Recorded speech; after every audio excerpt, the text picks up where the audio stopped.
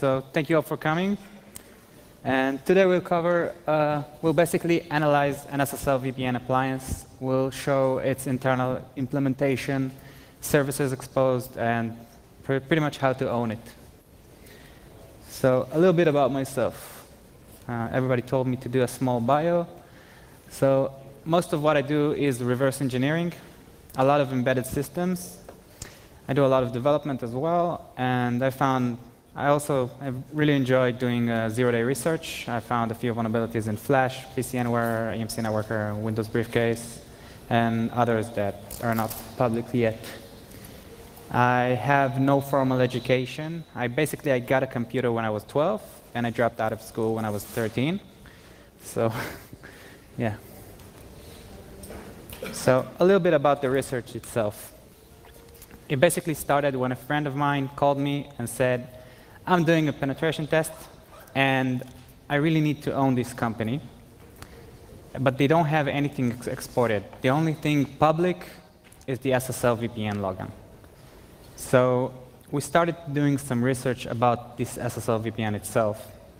And as it turns out, it had an old vulnerability actually found by a SecConsult, which basically allowed you to read arbitrary files from the SSL VPN itself.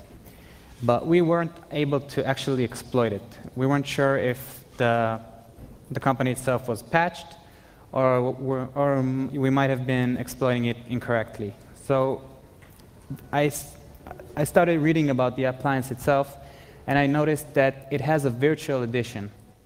The virtual edition is basically a VirtualBox image that you download, and you can run the appliance yourself and test it for like a trial. So that should be a better solution. Oh, sorry. So a little bit about virtual private networks, or as I like to call them, private networks. This is a common network diagram that has an SSL VPN appliance. As you can see, the appliance is behind a firewall, and it's basically exposed through the net. A user log in to the SSL VPN, and then he gets access to the LAN servers or whatever is configured. The common situation is that you have an any rule from the SSL VPN appliance onto the LAN servers. And when that happens, you can attack any service inside the LAN once you get access to the SSL VPN appliance itself. So this is what we'll try to do, to get really command execution on the appliance itself. So a small note. F5 stated that this SSL VPN appliance is deprecated. They have a new appliance that is a different architecture, everything is different, and this one is supported only for legacy purposes. So maybe it's not that valuable. So I did a little bit of digging, and I can't name any of the companies that actually use it, but I took the net worth of 3 companies and combined it together, and it's $177 billion. So 3 companies. So it's still pretty valuable. And there are about over 100 that I found just Googling quickly. So we're actually going to analyze the virtual edition and not the physical appliance, since we can just download it. So a little bit about the advantages and disadvantages of analyzing a virtual box, a virtual image. The virtual machine actually runs on your instruction set. It runs on, runs on x86 or x64, because basically you can run it on you can emulate other architectures as well, but it's not cost effective. And you can also, for example, in VMware, you can connect to the machine and kernel debug it during runtime. So it should be pretty easy to analyze things on a virtual appliance and not a physical one. In addition, you also have the factor of software encryption, which I mean, on physical appliances, you may have dedicated hardware being used to encrypt the hard drive, for example. On virtual ones, you can't have that because you can't send me any dedicated hardware with my download. So it should be a lot easier to analyze. But there are also a couple of disadvantages as well, because since this may be a different architecture, for example, the physical appliance might run PowerPC, while the virtual one runs whatever your computer runs, which is x86 or 64. So you might have an integer overflow on x86, but that same problem might not occur on PowerPC because it's a different tool chain. It compiles onto a different binary. So it doesn't necessarily mean that it's the same.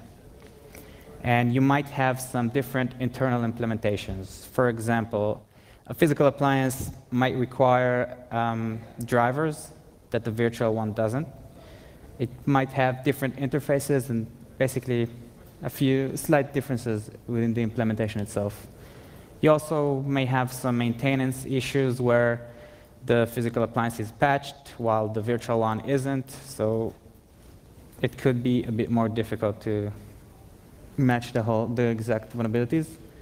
And we can't develop any memory corruption exploits. I mean, we could probably, but since it's a different architecture and we don't really know the memory layout, we can't test it. We can only get a memory corruption vulnerability to work on the virtual edition. Or it might be possible with a lot of reverse engineering to figure out how exactly it would behave on the different instruction set, but it won't be easy. So I started out by just downloading the vulnerable version. Like we said, there was an old vulnerability that allowed you to read files from the appliance itself. So I wanted to see if I can exploit it. I downloaded it. All right, so I got the download, and it boots correctly. But apparently, you can't activate it. So as it turns out, F5 disabled activation. I actually talked to them on the phone for over an hour. They wouldn't activate it no matter what. So there's no way of using the vulnerable one. So the only thing that we can do is try to find new vulnerabilities, 0 days. So that sounds about right. Let's try that. I began by mapping the actual attack surface from a black box perspective. The only open ports were the HTTP, HTTPS, and SSH. The SSH is a bit weird as well because I tried connecting to it and it failed due to some weird error. We'll go over it a bit later.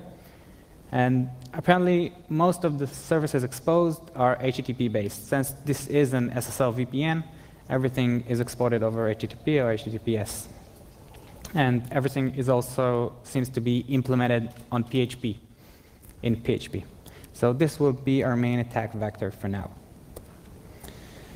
But there's no point in analyzing everything from a black box perspective because we do have the physical, the virtual appliance on our machine, and we should be able to extract the PHP files, examine configurations, see if there's anything else we're missing, some different attack vectors. So we should probably try to extract everything from it. Like I said before, virtual machines can be kernel debugged. So basically, when you, like on VMware, for example, when you enable a feature called debug stub, you get VMware to bind on port 8832, and it basically waits for GDB to connect. So you connect to it, and then you can patch bytes and read bytes and basically get a shell. So I started playing with it a little bit, and I was actually able to do a lot of things, but I don't even know the kernel version. So it's going to take me a bit longer than I would like to spend to actually get a shell. And there's there's another way that we should be able to do it a bit more easily. So I mounted the actual virtual machine's drive onto a different operating system. So I began examining what the hard drive actually contained. So it contained a small boot partition, about 67 megabytes, and the rest of the hard drive was completely encrypted. So the only thing that you can see is the 67 megabyte partition. It contained a few interesting files. It contained the encryption key for the rest of the hard drive, the rootkey.gpg. It contained LO setup, and it contained GPG. The thing that you usually do with these three is to basically mount the encrypted drive, the encrypted hard drive, as a loopback device through GPG using LO setup. That way you have a constant encryption-decryption gateway, so you can access the drive as if it's not encrypted. I tried to actually do that and mount the encrypted drives, and for some reason it asked me for a password. I'm not sure, it might have been my mistake, but it asked me for a password, and I don't know the password. So here's the actual boot partition. These are the three scripts, and you also have the kernel version here, so we should be able to go back if we fail. So I decided to actually do it a bit differently and interact with the boot system, with the boot process. I replaced the LO setup binary executable with an executable that I wrote that launches a BusyBox shell. So basically what I did here was to break the decryption process a way that the next time that the system would boot, once it would try to decrypt the hard drive, it would launch a BusyBox shell instead. And so it did. And I didn't really remove the LO setup. I just renamed it to _LO setup. So I would still be able to do the actual decryption at the same environment as it was originally supposed to happen. And this is the shell that I got when I just replaced it with a BusyBox shell. So during a normal boot process, you have a lot of text flying around. And I noticed that one of them was the actual decryption command, as you can see. So once I was at the BusyBox shell, I tried to run the exact same command. And it actually worked. It decrypted the file system, and I was able to access any file that I wanted. So at this point, I just statically compiled a backdoor that just gives me a shell, the most trivial shell. I added the execution to initrd, and I rebooted, and I got a debug shell. So now I should be able to extract PHP scripts, check the environment out, and do whatever I want to actually understand how everything works with this appliance. So I started mapping everything from a white box perspective. Now this is interesting because apparently the distribution is Slackware 7.1. That's from June 22, 2000. That's when I started playing with Linux, it was Slackware 8, and I was about 14 or 13, I think. So it's pretty old. OpenSSL, what about that? 0.9.7D, March 17, 2004. And finally, Apache, 1.3.33, October 29, 2004. So as you can see, the whole environment is very, very, very, very, very old. And everything is old. It's not just these. So these applications are vulnerable.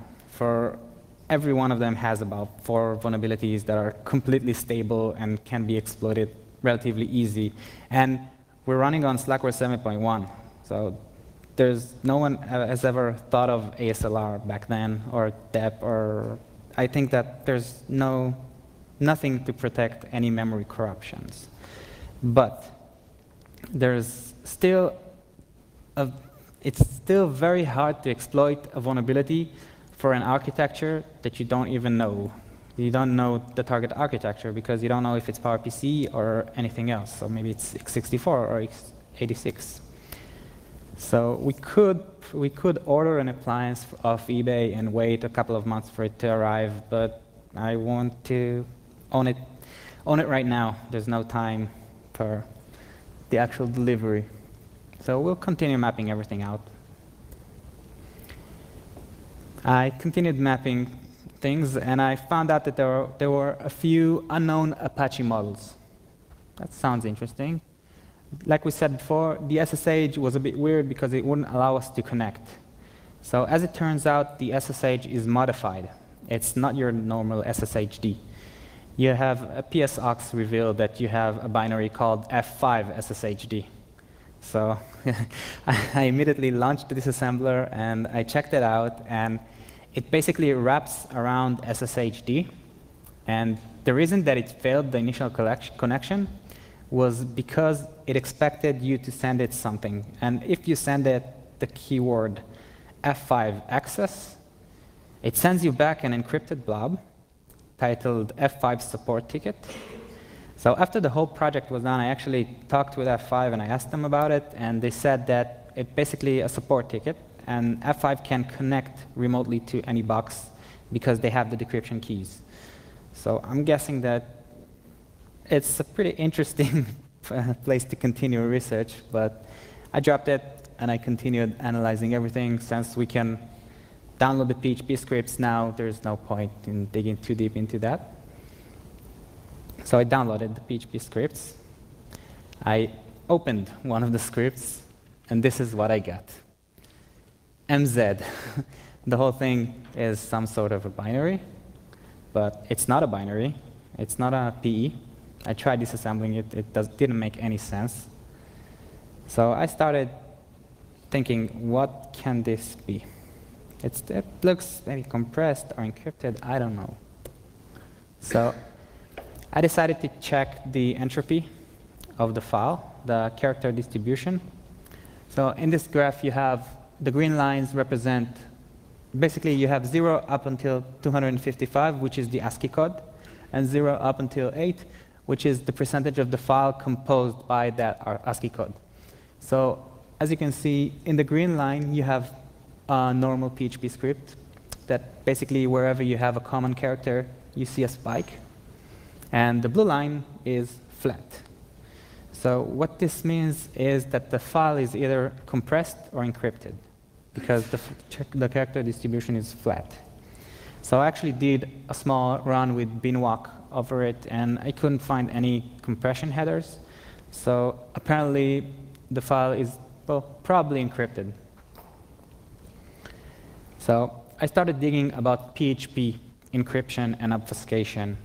As it turns out that there are two types of encryption and obfuscation on PHP. You have the one that is basically on the text level, where you have the actual, you have an encrypted blob, and PHP does an eval of decrypt of that blob.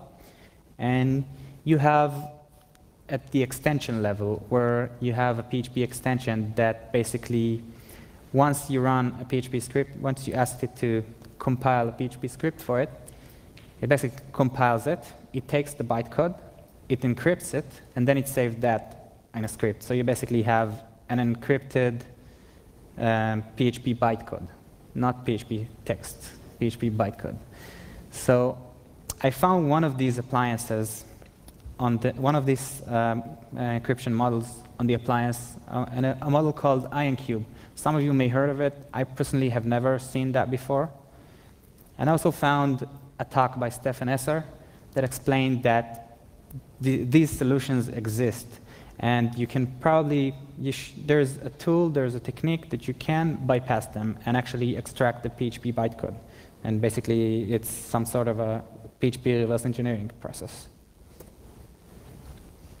So as we said, this solution precompiles and encrypts the PHP code. But there's a solution. The solution is called Xdebug. It's basically a PHP extension that you use to, Xdebug has a subcomponent called VLD. I think it's Von, some logical dump, something, don't remember it exactly. And he basically hooks all of the bytecode handlers, and whoever gets called, it basically dumps the representation of what it did in some sort of a, you can see the flow of everything that worked. Since this is an old, I'm guessing that some of the newer version of IonCube might have added some more protections, but this version is old, like the whole environment, so it should probably work. So, but it's going to be very hard to work with something that you need to get a binary for Slackware 7.1 because you don't have the compiler available, and the one that you do have available, is so old that it doesn't compile the code, and you have this very annoying dependency chain that you need to solve. So if everything will fail, I'll go back to that one, but I'll continue examining the whole environment before I'll dig into that one. I also enabled the MySQL log. So this is pretty useful because you can see every query as it gets executed. You just do a tail -f on the SQL log, and you can see the queries like this, for example, is part of the process of logging in with an invalid username, actually. So we should be able to detect things like SQL injections relatively easy. I also continued setting up the whole instructions, the whole environment. I tried to install tools. It wasn't easy.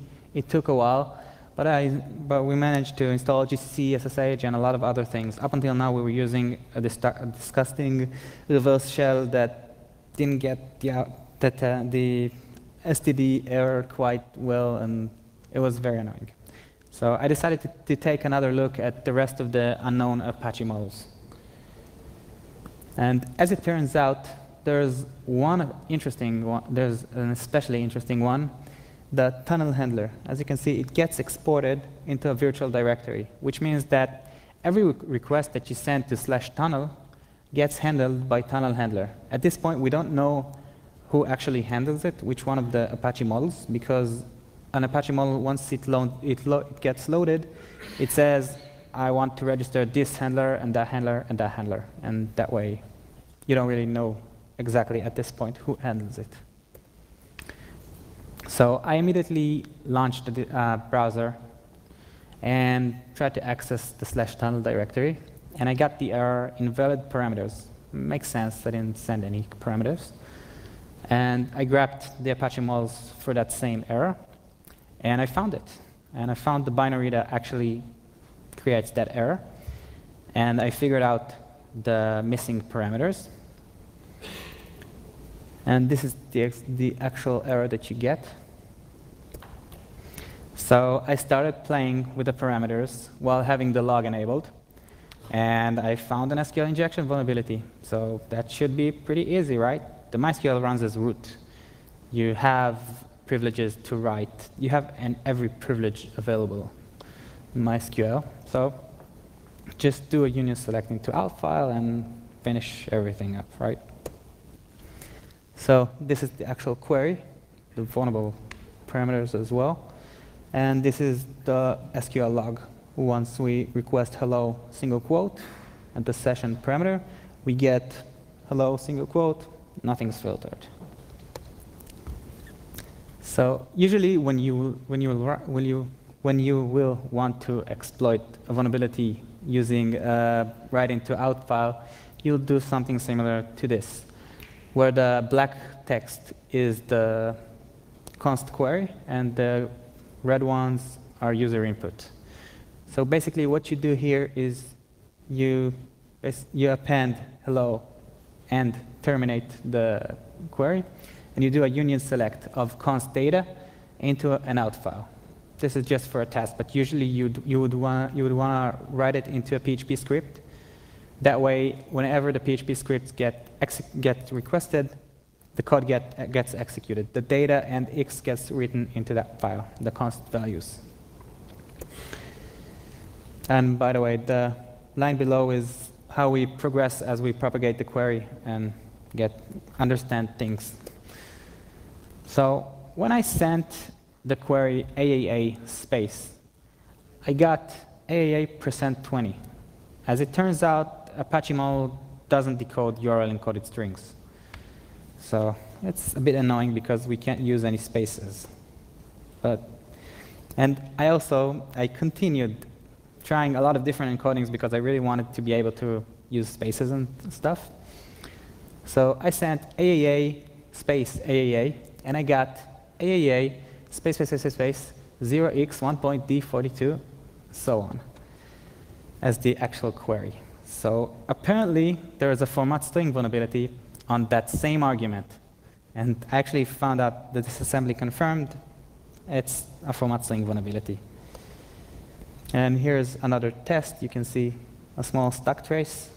So this is nice and all, but we have a logical vulnerability. There is no point in exploiting memory corruption. And as we said before, we already have, like, I don't know how many vulnerable applications. Every application on this appliance is vulnerable. So there's no point in digging into that. So we should try to actually exploit the SQL injection. And as it turns out, we can't use any spaces. So how can we actually write a valid query? And it's pretty easy.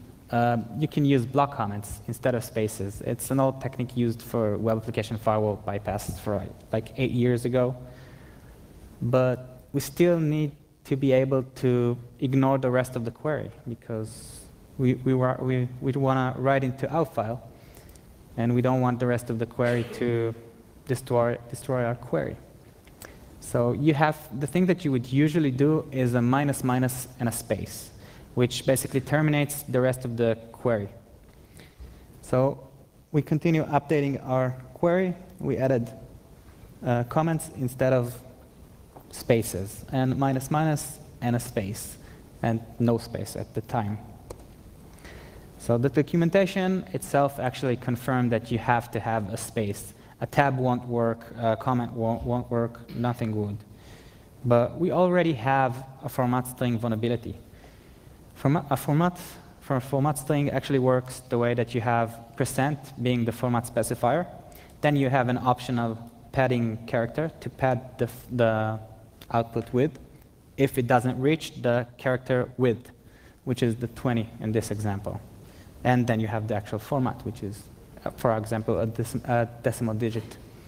So if I'm writing a %20d, I will have space, space, space, space, space, space, space, and the number that actually exists at the stack at the moment. So this should work as a valid terminator, because we can always use %100d, and there's no number that gets printed to 100, at least not on 32 or 64-bit systems. So this actually works as a valid terminator. Just doing a minus minus %20d will have minus minus space, space, space, and the rest of the query that gets ignored because it's already commented. So I actually composed the union select into out file with the valid terminator and everything, but it failed. But everything seems to be fine. Everything looks all right. So I connected to the box using SSH, and I tried running the query myself, and it still failed, which is a bit strange. Then I tried modifying a few things, and it failed, and I tried the most trivial union select query from the MySQL documentation, and it failed as well. So as it turns out, remember how we said everything is so old? The MySQL version is 3.23. And so a little bit about MySQL 3.23. No union selects, no nested queries. We can't do a join because we're at the while condition, but that's unrelated. But basically, all of your previous SQL injection exploitation techniques will fail because it's too old for them. But we can write the results of the existing query into an out file. So it's nice. We should probably examine the actual table to see if we can use it to do something else. But right now, we can't control it. So basically, what we do in order to actually write the existing query into an out file, we replace there's an original comparing Kitza. And remove it, modify it with or 1 = 1 so that it will always work, and then write that into an out file. So that way you have the whole content of the query of the table written into out file whenever. The table itself is TBL log sessions. It basically contains a log of all sessions that were ever made. It's not just the active ones. So it could be pretty useful because it does contain the active ones. So you should be able to just dump it into an out file, basically into the web server's directory, and just request it, and you can use other people's sessions. That's nice, but it's not that good. If we could, however, update it and add PHP code into it, and then write it into a PHP file, we would be able to execute our own code. But it only gets updated once you log in successfully, so it's not that good. So this was my personal breakpoint. I spent like 2 days just reading the documentation, reading the source code, trying to find a logical vulnerability, somehow exploiting this vulnerability, and then I found an interesting post on Stack Overflow. You have field terminators, apparently. Some guy wanted to export his data into a CSV file. So as you can see here, you have field terminated by arbitrary data. So maybe I can place my own PHP code in there. So I updated the query to contain a small PHP code evaluation with the field separated by, and I got code execution. So yeah, that's pretty interesting. Thanks. So this is nice. There's a minor downside. Because you have field separators or field terminators or line terminators, you have to have lines or fields. So you have to have some content within that table. But as we said before, the table logs all sessions. It's not just the current active ones. So if an admin has ever logged into the server just to configure it, to change the default password 2 years ago, it would still work. And if it didn't, you can use the default password.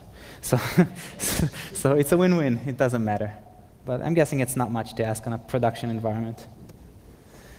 So we got root. Pretty nice. But what can we do other than that? How can we continue? As we said, we might have some difficulties advanced onto the network because of the firewall. So we can start by just installing a rootkit. I assume it shouldn't be a problem on Slackware 7.1, unless it's just too old for modern rootkits. And you can just sniff the traffic. You're after the SSL encryption, so everything that is not encrypted within the network, you can just sniff right away. You have TCP dump available on the box for diagnostics, so you can use it for whatever you want. You could also man-in-the-middle VPN clients. Suppose that someone wants to connect to an internal RDP server. You can just grab that packet, send it onto the net, do whatever you want, sniff it, modify things, turn it into a hostile server. We can also extract certificates. Apparently, some companies actually used wildcard certificate in a way that vpn.xyz.com uses the same certificate as www.xyz.com. So you can just extract these. And obviously, probably the best scenario is to just create your own user and join the network and own everyone with your exploit toolkit. But there's something else that you could do as well. You could attack the actual VPN clients. So suppose that the admin wants to connect, has some ticket opened at 6 a.m. at Saturday night, it's Saturday morning, and he needs to connect remotely. So he probably has a way to connect to the network and actually manage everything. What if the way that you actually connect is you request a script and you get prompted to install an ActiveX. The ActiveX is signed though. But if the installation fails, it asks you to to install the following SSL VPN client. So anyone has any idea for a new client? I'm guessing most people would actually install it, but you're still a bit limited. I was actually, the guy that drew the network diagram for me, I was telling him about this one, and he said, there's no reason to do that, because as an SSL VPN administrator, I can tell the SSL VPN to do whatever you want on your computer once you log in, like an update script, like a logon script. So apparently you can do that. And when I tried it, it asked me, it told me the SSL VPN wants to run something on your computer. Will you allow it? And apparently it just happens because the SSL VPN wasn't on my trusted hosts. But I'm assuming that if I'm managing one, it should be on my trusted hosts, but I'm not sure. So a little bit about the actual vulnerability disclosure process. It was pretty amazing. I contacted F5. They responded within about 4 hours, I believe. And they told me, thank you, thank you, thank you. Please give us the technical details. We'll try to fix it as soon as possible. And they fixed it in about 4 days,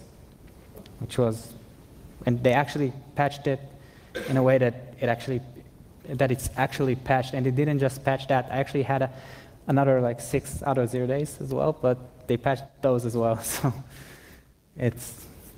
they did a pretty good job, and they also wanted me to state here that they want to work with all researchers, so you can contact them here if you'd like.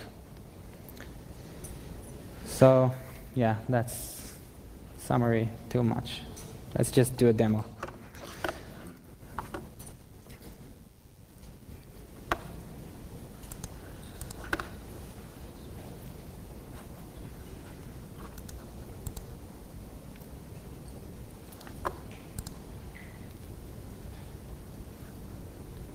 Oh, okay.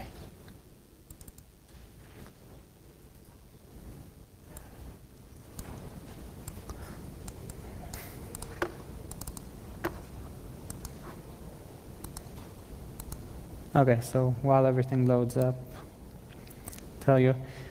By the way, they actually invited me at 5 to their private event and in Black Hat, and they were pretty awesome. They invited me to a dinner with a couple of other researchers and free booze and everything on F5, so it was pretty fun. Okay, so I think it should be available now.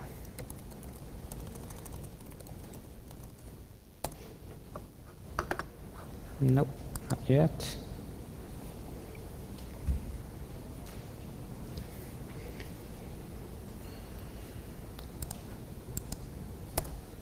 Okay. So this is the actual login screen, the initial one that you're supposed to log in with. And here's the tunnel handler that you get errors from. So before I actually exploit it, just letting you know, there is no such script. I'm not cheating.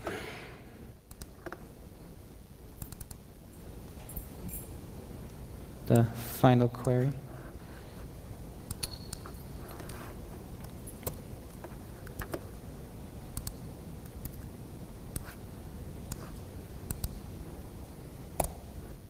Okay, so now let's see if we got it.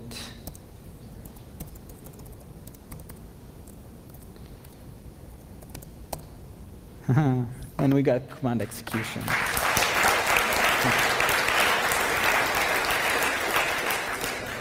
Now, apparently, I'm not root. I'm urom. And by the way, that actually was pretty interesting because I kept seeing urom. So apparently, urom is a company that used to they actually developed an SSL VPN appliance. And as you can guess, it's this one. F5 bought them like, I don't know, 6 or 7 years ago, maybe more. A long time ago. So just let's sudo. Who am I? So I'm root. So it's good enough. I don't care. And we can also get an actual reverse shell because they have netcat available.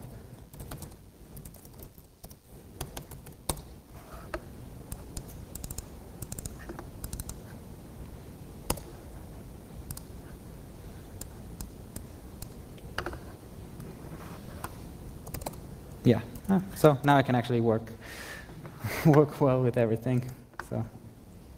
So yeah, it works. And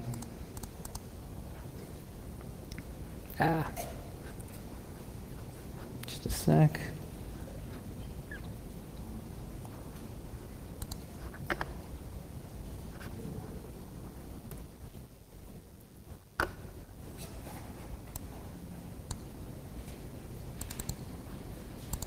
Yeah, and I also really want to thank the EFF. The thing was, I wanted to contact F5, but I didn't know how they would respond. I didn't want them to start threatening me or suing me or anything like that. So I contacted the EFF, and they actually they acted like a proxy between me and F5. So only when they noticed that F5 are cool about it and everything, like the 4 hours that it took for the email, I emailed the EFF, and the EFF proxied it to them, and they proxied it back. So I really want to thank Marshall Hoffman and the EFF for their legal consulting and help. It was amazing. And a few other people, Matti Aoni, aka Mats, from Backtrack, actually helped me configure a lot of stuff here and solve a lot of problems with the Linux part. And Oana Vam, aka Oana AV, Ninja, one of the best reversers I know, and actually pretty good with Linux as well, apparently. And a couple of other people that helped me through this project and others. And any questions?